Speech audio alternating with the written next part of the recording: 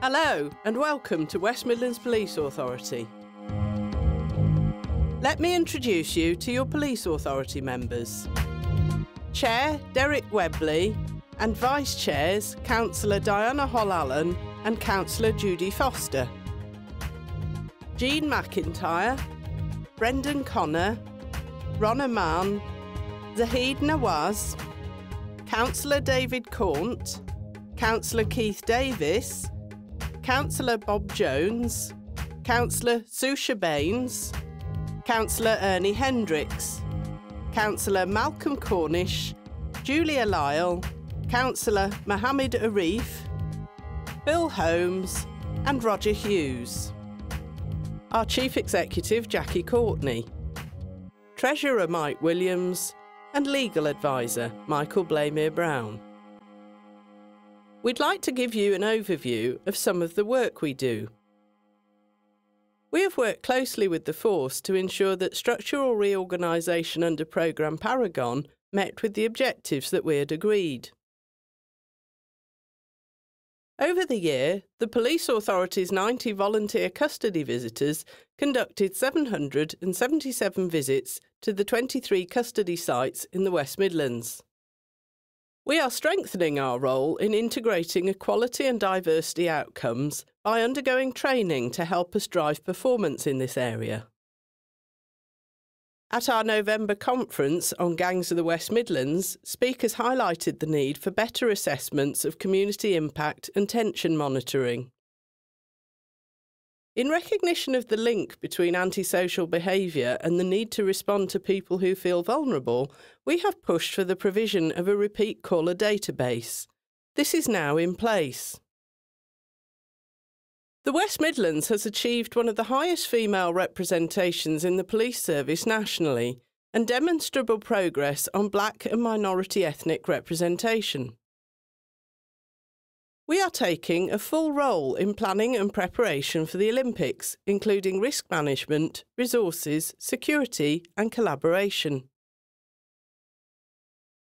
The introduction of stab vests for police community support officers has been agreed through our discussions with the force. Our joint partnership with the force is focusing on improving relationships between young people and the police. 3 of our authority members represent us on the board of the Association of Police Authorities. They ensure that the voice of the West Midlands is heard at a national level. This is complemented by Jackie Courtney's involvement as chair of the Association of Police Authority Chief Executives, which represents senior staff within police authorities. The authority is a responsible body on community safety partnerships, which are the leading local partners for reducing crime and disorder. We bring together heads of community safety together with Government Office, the local Criminal Justice Board and the police force and work together to make sure that agencies do not have conflicting priorities and share best practice.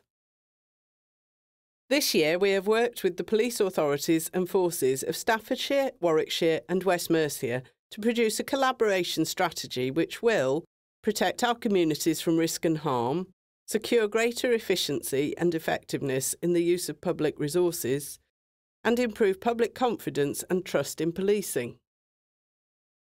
We are represented by Councillor Bob Jones on Birmingham International Airport Security Executive Group, which brings together the authority, the force, the airport operator and airlines to develop airport security through collaboration. We consult with our communities through meetings, website feedback, questionnaires, focus groups, conferences and by attending events. In January, our annual business conference included guest speaker Lee Kettlewell from the Home Office, who gave updates on the crime strategy. It's really a privilege to be here this morning to engage in what is a very important event in the life of the authority. The business community are an important community. They add value to the community of the West Midlands, and it's important that we understand some of the issues that they face in order to inform our strategic policing plan and our annual delivery plan about how the business community is policed.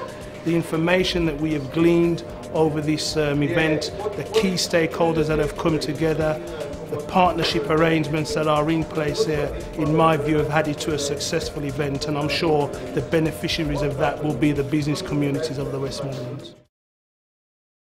In April, we met 15 members of Birmingham's UK Youth Parliament to look at the most effective way of consulting with young people. We have launched 2 major initiatives this year to give people better opportunities to tell us about their concerns. Our listening campaign was a series of public meetings held between January and March to invite people to tell us how they want to be policed in the future. A microsite has been linked to our main website. You can visit this site to find out what people said to us and how we have responded. Our other recent initiative has been to take some of our committee meetings out of Headquarters Lloyd House to venues across the West Midlands, such as Coventry, Oldbury, Aston and Walsall.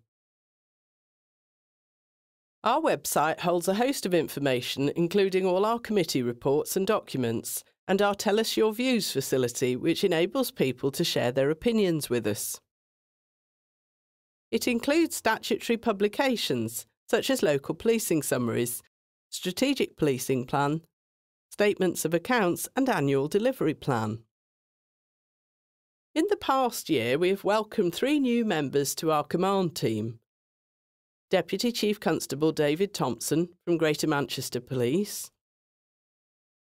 There have also been some departures from the command team. Phil Gormley left his role here as Deputy Chief Constable to take up a new post as Chief Constable of Norfolk Constabulary.